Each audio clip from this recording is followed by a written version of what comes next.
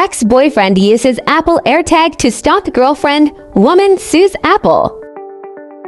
As per Bloomberg, a woman filed a case against Apple when she found out that her boyfriend was using Apple's AirTag to stalk her.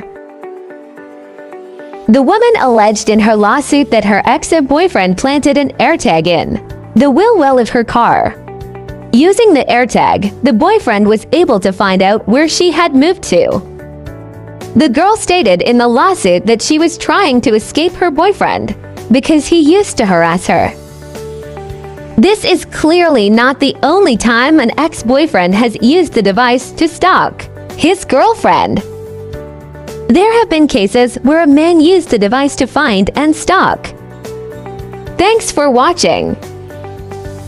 Please subscribe our channel for more short news update.